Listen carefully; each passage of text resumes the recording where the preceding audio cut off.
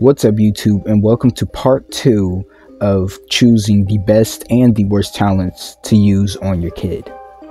In this video we are going to be talking about Brave, so let's get right into it.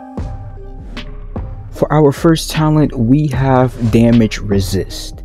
Now this talent, it could work with Brave because you take less damage, therefore you won't get knocked down and lose your ability, because you can't get caught if you have your ability every single time. On top of that, if you're slick with your movement, making the neighbor impossible to grab you, then he's going to try to throw things at you or even knock you down, so he won't have to deal with your ability. And also, since the taxidermist is like a popular neighbor nowadays, you're going to need that because he is not going to try to grab you unless you're crawling on the ground. Our next talent is Sprinter. Running away in this game is key, so therefore you will need speed, because not every neighbor is going to try to throw things at you or even try to knock you down. Sometimes they'll just end up grabbing you and just eat the ability.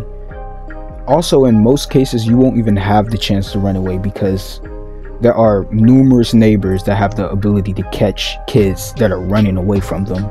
But if you have a talent that makes you a little bit more faster, then you would have more chances of getting away from those situations. For Nimble Hands, you could use this on Brave since she's a fighting character, but I don't use it because I don't know what swing speed is. But the throw range for 15%, I don't know if that would really change anything. Like 15% is pretty low. So I guess if you want to use it, you can, but it's pretty bad. But maybe y'all know something that I don't. Like, what makes this talent a good talent, or maybe even useful? Now, next on our list is Strong Hands. For this talent, I would not use if you're always by yourself, or at least the last one surviving, because you would end up wasting time since you're fighting a neighbor every single time he respawns when you kill him, or even if you're able to kill him. And usually whenever there is a last kid, they don't resort to fighting a neighbor. They always run and hide. So I would only focus on running away and hiding. But if you're with like a team or a group, then yes, I would definitely recommend this so you can end up killing the neighbor quicker and finding those keys. Jump High. Y'all know how I feel about this talent. Unless you know how to cheese the map, then that would be a good talent for you. But if you're not trying to cheese the map, just don't use this. I don't even know how to cheese the map, so I don't even use it. For Recovery Speed, this is a good talent to use on Brave because getting knocked down is the last thing you want, because you will end up losing your ability. So if the neighbor does end up catching you, you can use your ability to get out of his grasp and run away, scan for traps, throw items at it, deactivate some traps, and you will get your ability in no time. You're basically invincible if you do that strategy. For Stun Resistance, again, Brave is a fighting character, so you could use this, but the stun time doesn't matter. It will not stop you from getting knocked down. You'll just recover from the stun time.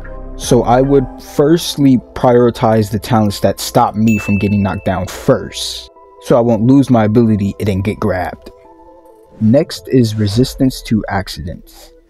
For this talent, I would still not use this because, you know, I got used to like avoiding traps. So if you have trouble avoiding them, then you could use this talent and learn how to avoid these traps using like a lamp and, you know, run around the map, pretend you're getting chased. And once you're able to hop around the map without stepping on any traps, and you don't have to use this talent anymore.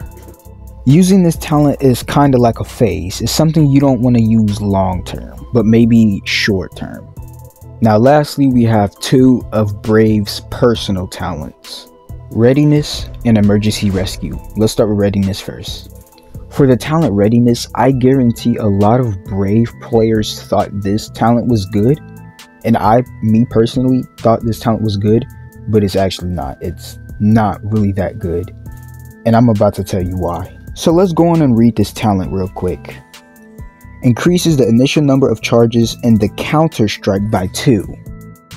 Now if you are confused of what that means, Brave basically has 5 charges until she would get her ability, which makes her get out of the neighbor's grasp, and that increases it by 2. So that means you're going to only have to disarm 3 traps instead of 5 at the beginning of the match.